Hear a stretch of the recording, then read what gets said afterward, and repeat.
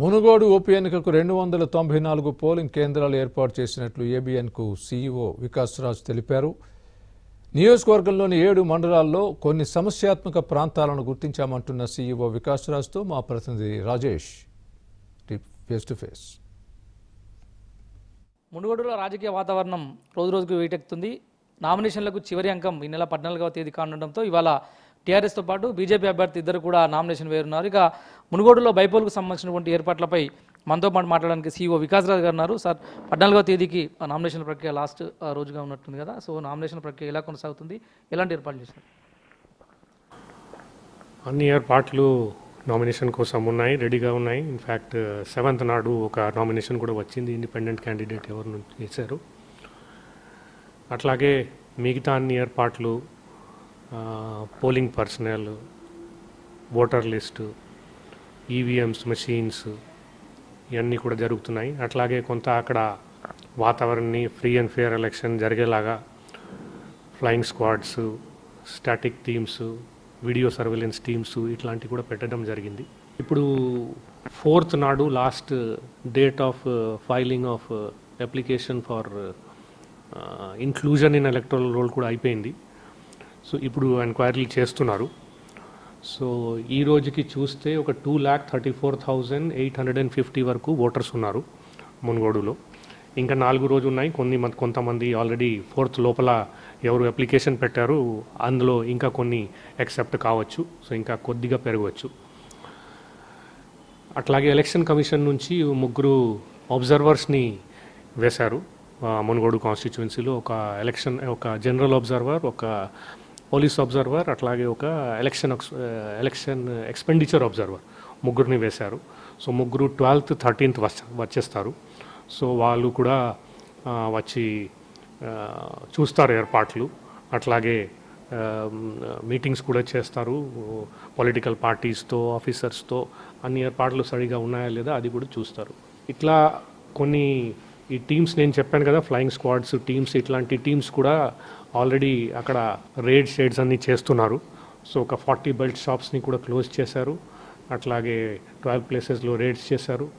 ఒక 12,54,000 వరకు worth of లిక్కర్ని కూడా సీజ్ చేశారు. ఇంకా ఆన్గోయింగ్ ప్రాసెస్ ఉంది. అట్లాగే ఈ model code of conduct implementation కోసం కూడా టీమ్స్ పెట్టడం జరిగింది. ప్రతి మండల్లో 7 మండలాలు ఉన్నాయి ఈ కాన్స్టిట్యువెన్సీలో.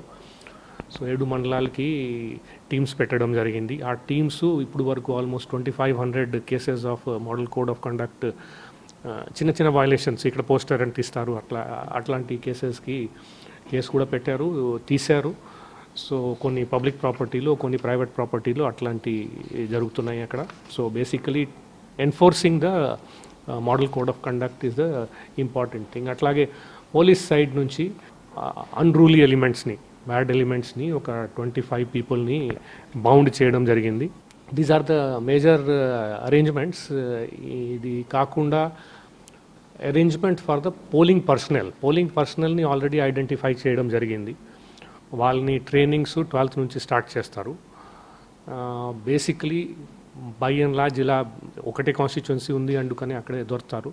తర్వాత వాళ్ళ ట్రైనింగు, ర్యాండమైజేషన్ అవి అంతా జరుగుతాయి అక్కడ. EVMs, ballot units already first level checking చేసి రెడీ చేసి పెట్టుకున్నాము.